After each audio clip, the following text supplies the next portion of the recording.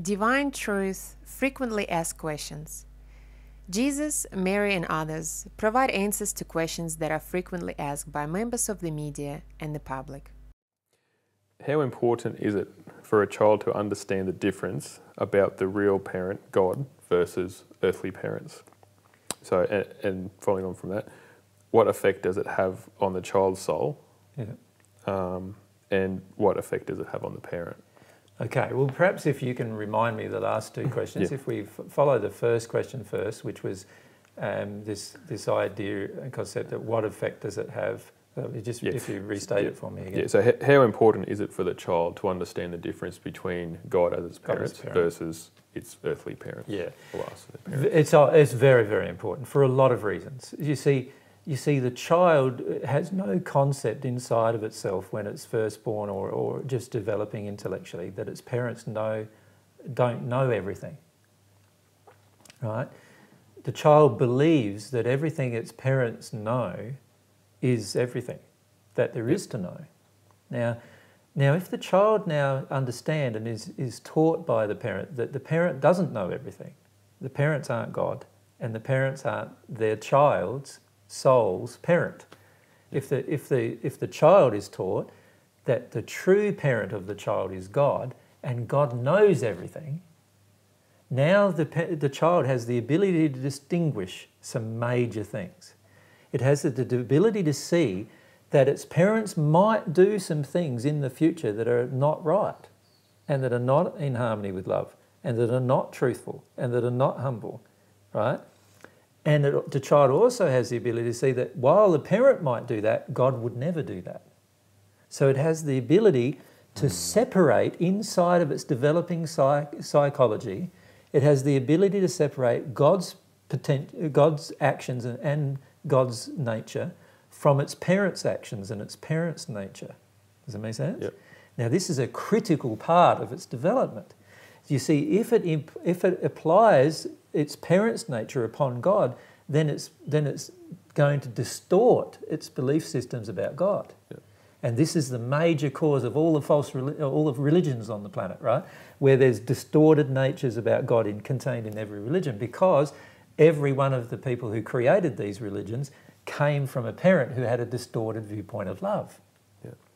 Now, if those parents had separated their nature from God's nature by saying, we're not your parent, all we did was create your two bodies, and God's your real parent, and God doesn't make mistakes. God designed you perfectly. God designed you a perfect personality for you. God designed all these perfect things about love that you can embrace. God designed you to have a relationship with God. God designed everything independent of us, right? And the parents teach the child that particular concept.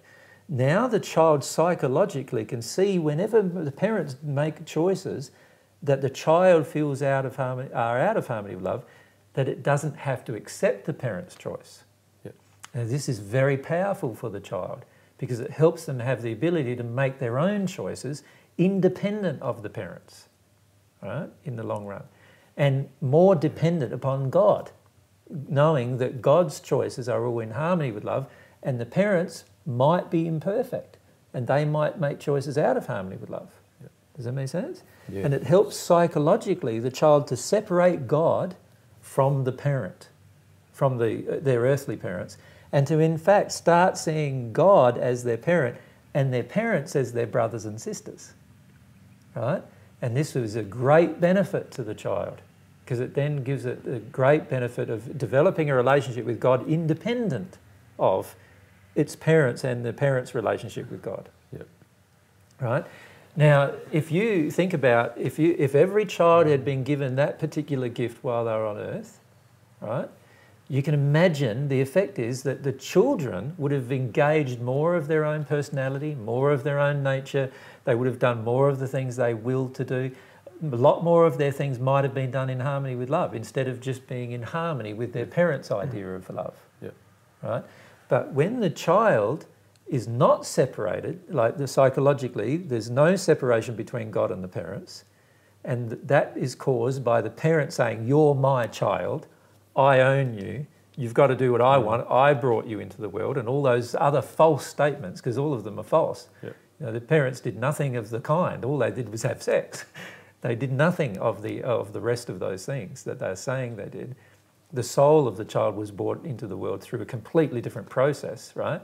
And this is what parents need to come to terms with.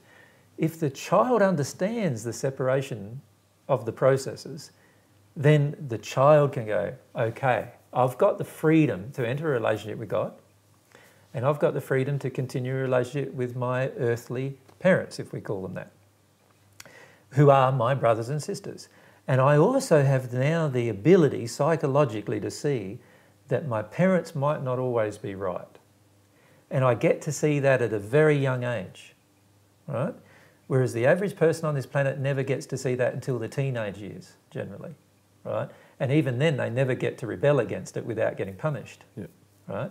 But if the child was given this ability very young, like 2, 3, 4, 5 years of age, while its intellect is developing and while its psychological development is occurring, by the time the child is 7 years of age, it now knows that it can enter a relationship with a loving God while at the same time having a relationship with unloving older brothers and sisters who brought their bodies into the world, right? And it will be able to determine the difference between love and what's loving and unloving, right?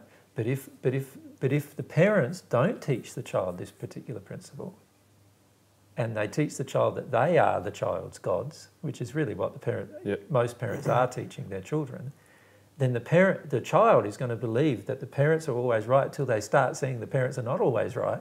And then there's going to be huge psychological upheavals for the child, a lot of pain and suffering.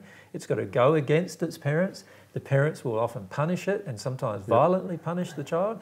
There'll be lots of pain and suffering as a result of these particular actions because the parents chose to teach something that was out of harmony with the truth.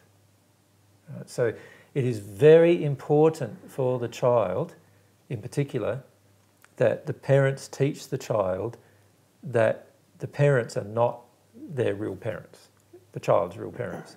The parents are brothers and sisters, older brothers and sisters, who created their two bodies, the spiritual and material body of the child, in order for the child to experience the world, but the real parent of the child is God.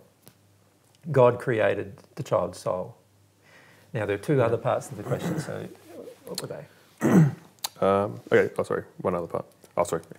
So what effect does that have on the child's soul? Yep, so we've discussed the psychological effects on the soul, and what effect does it have on the parent? What effect it has on the parent is interesting, very interesting, because if the parent withholds the truth or does not understand the truth, that the parent is not the parent, but rather the older brother and sister of this child that they've attracted through the creation of the bodies, then the parent gets to the point where they believe themselves to be the God of the child. Do you understand what I mean by that? They believe that they themselves can dictate to the child how the child should express it and use its free will. Now, this is a very damaging thing that the parent does to itself, because the parent is now believing that they have rulership over the child. They are believing there is no equality anymore between the child and themselves in terms of the expression of will. They believe the child should submit their will to the parent. And these are all very damaging false beliefs that the parents retain. And while the parent retains these damaging false beliefs, they damage their own soul and further damage the souls of their children. And this is why many parents pass into the spirit world in dark condition. Not because of anything they did with anybody else around them, but because of what actions they took as a subsequent result of their belief that they are the God of the child, or they are the person who can rule over the child.